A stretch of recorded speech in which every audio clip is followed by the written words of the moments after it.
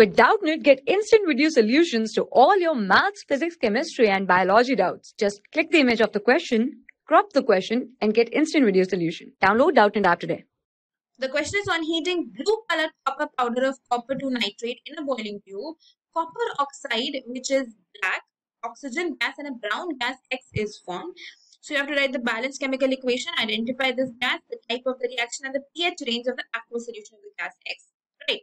So this is what the question says. So if we talk about this blue powder of copper nitrate, which is CuNO3 twice. So when this copper nitrate is heated in a boiling tube, so you are providing heat to the system. Then it leads to the formation of copper oxide, which is CuO, oxygen gas, which is O2, and the brown gas, which is called nitrogen dioxide, is formed.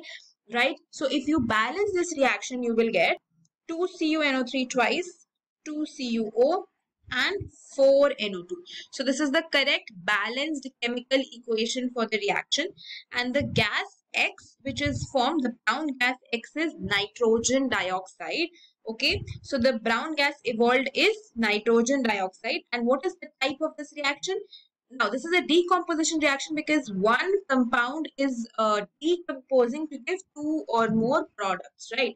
So this is a decomposition reaction, right? This is a decomposition reaction, and particularly this is a thermal decomposition reaction. Now, why a thermal reaction? Because heat is involved in this reaction, right? You have to provide heat to the system, you have to provide heat to the reactant to convert it into products. That is why thermal energy is required, which is in the form of heat. That is why it is known as a thermal decomposition reaction, right? Now, what will be the pH range of the aqueous solution of the brown gas X? So, if we talk about this brown gas X, NO2, then it is an oxide of non-metal, right? It is a non-metallic oxide because nitrogen is a non-metal, right? Nitrogen is a non-metal, so it forms a non-metallic oxides, and non-metallic oxides are acidic in nature.